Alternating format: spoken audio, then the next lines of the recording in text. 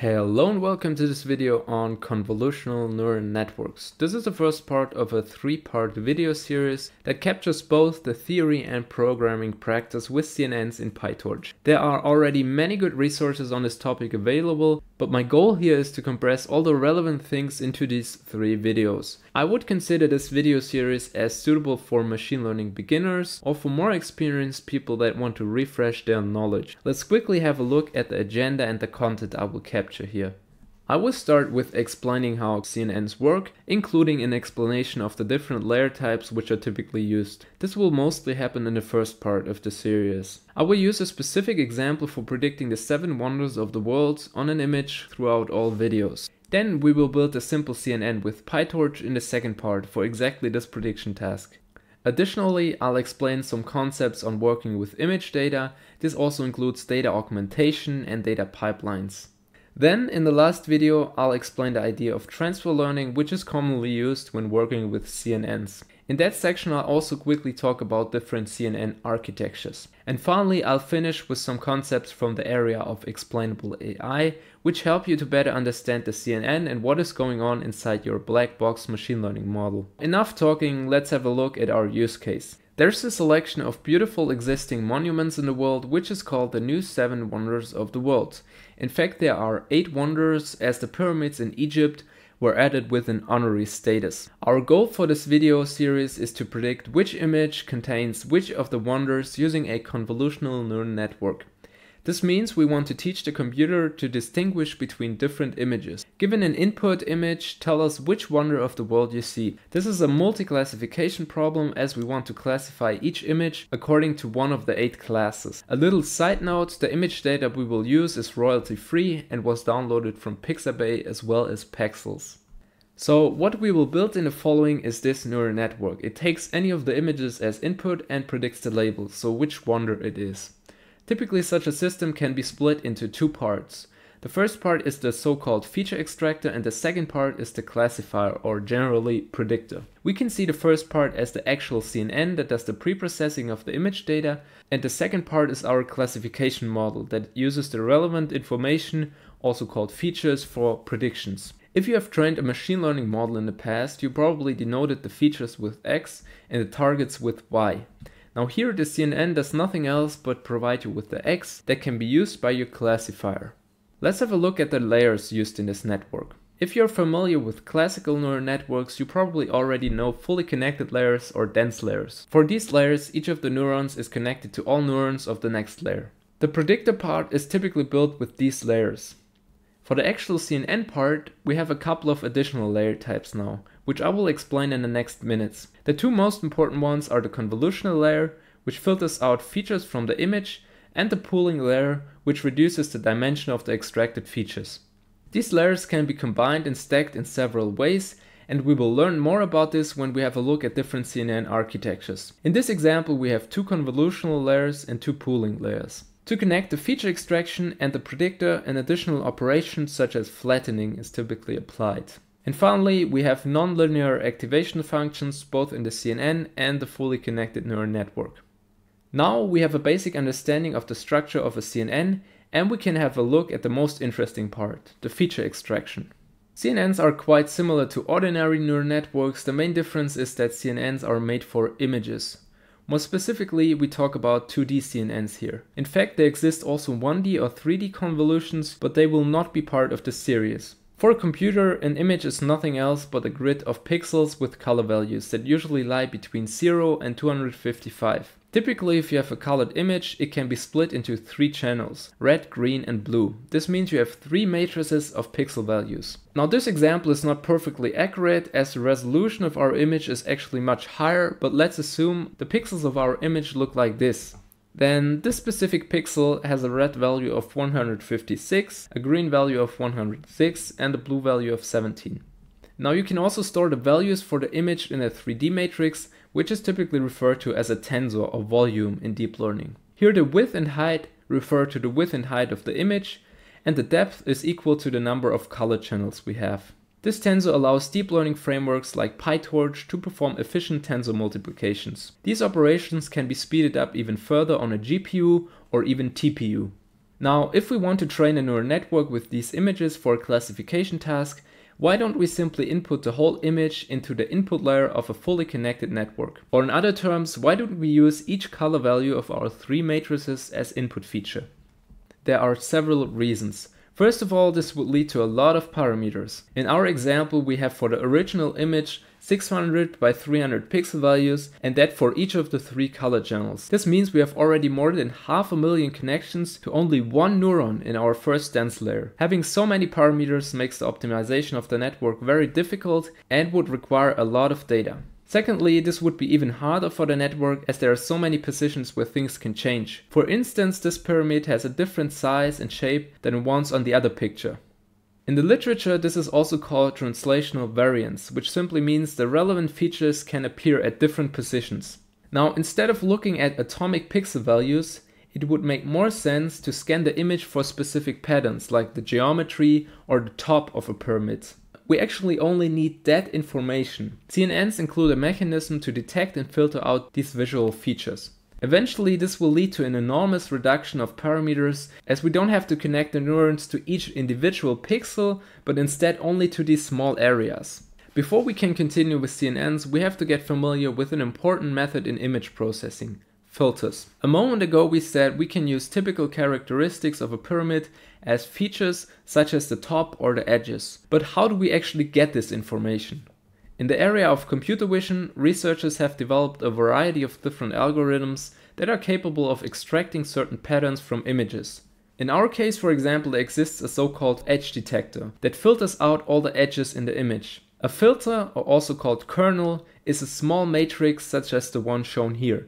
The values of this small matrix depend on what we want to filter out from the image. The shape of a filter is typically squared. Let's simplify our image for the following demonstration and assume we have only one color channel with these values. This filter is now applied to every equally sized area on the image. Or in other terms, the filter is slided over the image. This process is a so-called convolution between the filter and the image. Mathematically, this is nothing else but calculating the overlap of 2 functions. Let's have a look at an example. We can start at the first position of the image and multiply every element of this area with every element of the filter. And eventually we sum up all values to one number. This number will represent the existence of edges in this area, and we store it in our feature map that can be seen as the filtered image. Now we move our filter to the next position and do the same procedure. We multiply this area with the filter, sum everything up, and store the value in our feature map. We can see that we have a larger value now, as the first part of the pyramid edge is present in this local region. If we continue one more iteration, we can see that the value further increases as we have more edges in this area and therefore a higher activation in our feature map. Another interesting part: what is the result when we do this? And since I promised a mix of theory and practice, we will now manually apply this filter with only a few lines of code, so let's switch to a Colab notebook to get the result. So this is the notebook we will use throughout the series, and in this first section we will just quickly load the image from this path, and we will use matplotlib for this. We will also decrease the dimension of the image, which means we use 1/7 of the image size to better suit our filter. If I print the first 5 pixel values, we can see we have a red, green and blue value for each of them. We can now display the whole image using imshow from matplotlib. Now, when we want to apply the filter, what we do is we first define this filter matrix here. This is the X direction filter from the Sobel filter. So the Sobel filter consists of 2 filters and we will only use the one in the X direction. And to apply this filter, we simply iterate over the rows and columns. And then for each section of the image, we will multiply the section with the filter and sum it up using NumPy sum. And this gives us the activation of this filter in the corresponding area. And we store this in our placeholder, which stands for the filtered image. So if we display the filtered image now, we can see we've filtered out the edges of the pyramids and also a little bit of noise, which are smaller edges on the pyramids. But generally we have got the contour or the shape of the pyramid simply by applying this filter. The way how these filters work is that they lead to high activation values whenever the specific pattern that the filter is looking for is present in the local region. Have a look at this example. You can see a clear edge between these two colors. Converted to color values, the computer would see a grid such as this one. If we manually apply this filter now, we get high activation values on the output for the areas where the edge was located. The edge detector basically checks where our input suddenly changes, and that's exactly what happened in the code we just used. So now we have seen an example of how we can use filters in image processing. But what do we need CNNs for now? A filter is designed to detect one specific property. For instance, the edge detector we just implemented just looks for edges. But as we encounter increasingly complex images and also a wide variety of images, we need many other things to look for. As a solution, we could just apply a lot of custom, also called handcrafted filters that scan the image for specific patterns. It turned out that this process can be very tedious. Instead, why don't we just let a neural network find the optimal filters for our data? And that's exactly what CNNs do. They learn several filters and therefore they can learn to extract features automatically. This means by looking at the training data we feed in, CNNs figure out by themselves what information to extract from the image.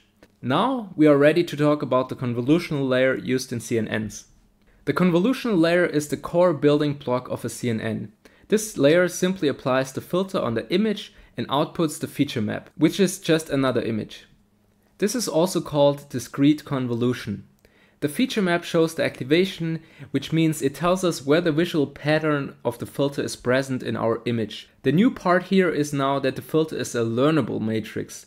That means the values are determined by the CNN in the learning process. They are initialized randomly, for example using a Gaussian distribution, and adjusted through backpropagation. For instance, you start with this randomly initialized filter that filters out no useful information. Then the filter is successively adjusted to extract patterns that are useful for the correct classification, such as the edges of the pyramid. Furthermore, there are a few options we can configure for this layer. First of all, how do we perform the sliding?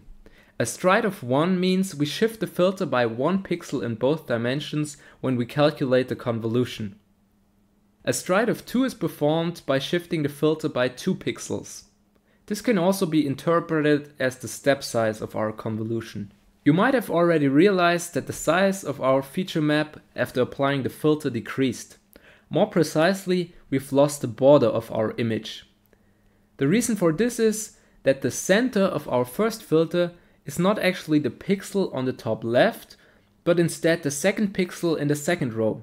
When we compute the convolution and store the result in our activation map, the dimension will be smaller. To account for this, a typical approach is to add padding around the input image to preserve the shape. There exist different strategies such as zero padding, which is used here, or average padding. As you can see, through adding this artificial border, the output will generate the same shape as the input. Now let's talk a bit about the dimensions and shapes of these operations. Our input is a two-dimensional image with 3 color values. We've seen before that we can also represent this as a 3-dimensional tensor with a depth of 3. Now, when we want to apply filters on this tensor, these filters also need to be 3-dimensional as they are applied on each color channel. This means our filters are also tensors, for instance, with a width and height of 5 and a depth of 3. Each of these filters generates an activation map, which is 1-dimensional. So in this case, we get 4 filtered images. Again, we can stack them to a tensor of depth 4 and apply the next set of filters, for instance, 8 different filters, which now need to have a depth of 4 as well. I personally found it a bit difficult to move from classical fully connected neural networks to CNNs, as I was always searching for weights and neurons. There are no real neurons in CNNs, but I found this visual analogy quite useful. If you want to convert the convolution back to a fully connected neural network, you could see the image region as the input neurons and the values on the activation map as neuron of the next layer. The weights between these neurons would be the values of the filter, such as these connections show the first element in the image region has the first filter value as weight, the second element has the second filter value as weight, and so on. All of them are connected to only one neuron on the feature map. And this brings us to another important concept regarding CNNs, which is weight sharing. Imagine we would connect all the pixels, so not just this small region, to the neuron on the right. This would be equivalent to a fully connected network. Weight sharing is used in CNNs and simply means we have the same weights, so the same small filter for the whole image. This way we for instance only need to learn these 9 parameters, which saves us from a lot of complexity. Some additional remarks on this: you can also calculate the height and width of the filtered image after applying convolution using these formulas from PyTorch. As you can see, we find all the things we previously discussed here: the padding, the kernel size, the stride, and finally dilation, which is just another option to configure the filtering operation. If the height and width of the image are equal, this formula is the same for both dimensions. Now there's one piece missing in our puzzle. How do we get from simple low-level features like edges to more concrete filters that can, for instance, detect objects? The trick here is to stack multiple filters, and that's exactly what is done when we stack layers in the CNN. This way we build feature hierarchies, which means different filters are applied successively on filtered images. The machine learning area around this is also called deep learning because of this layer stacking that leads to high-level representations. The region that is captured by the stacked filters increases, which allows the CNN to capture complex features on any area of the image. Let's have a look at this example. In order to preserve the size of the filtered image, we will use a border padding here. So if we convolute this input with a filter, we could for instance get the edges of the image. The regions of our input are mapped to single values on the filtered image. Now what happens if we convolute again on this filtered image? Let's first add padding again, and now we can apply another filter. For instance, this filter searches for the top of the pyramid. In our outputs we now have a high activation for this area. If we look back to the original input, we can see that a larger area is now captured by this blue filter. This is because the information in the image was already summarized by the previous purple filter. If we apply another filter, like this orange one, we now capture the features in almost the whole image. We can see that our receptive field grows when we stack filtering operations. This means we find very low-level features like edges in the first layers of the network and very high-level features such as objects in the final layers. Any object on an image can generally always be decomposed in smaller features such as edges or circles. Our brain does nothing else than using such a feature hierarchy to process our visual input. You apply several filters which produce several filtered images, and by stacking and combining these you can compose more complex features in the higher layers of the network. For instance, a face consists of eyes, a nose, a mouth. Each of these parts can be constructed in a hierarchy of features. For a trained CNN, it is also possible to visualize how the filtering operations in different layers look like. Here are some examples for different types of objects. The low levels of the network filter, for instance, edges, the middle layers, parts of objects, and the higher layers, the complete objects like cars or faces. When we build our CNN for the new 7 Wonders of the World later, we will also create such visualizations. We haven't talked about the pooling layer yet. Its main functionality is to summarize and reduce the dimension of a feature map. This is done for 2 reasons. First of all, to reduce the number of parameters and generally the size of the tensors, and secondly, to increase the robustness against variance in the data. There are different possibilities to perform pooling. 2 common ones are max pooling and mean pooling. We also have a kernel size here that is slided over the image, but instead we just take the max or the mean of this area. In this example we have the activation grid with differently colored areas, which is reduced to the outputs on the right. Note that pooling layers have no trainable weights, as they just take, for example, the max or mean. Here we can see that the shape of our tensor was reduced to 1/4, but the activations in each area of our feature map are maintained. We basically summarize the feature map into smaller representations. We are now at the end of the section, and I just quickly want to summarize the most important points. We input our colored image with 3 channels to a convolutional layer, which will learn to extract the most valuable information on the image. We apply end filters here that produce end feature maps, for which we reduce the dimension using a pooling layer. We stack this module several times until we input the results into a fully connected network that outputs our prediction.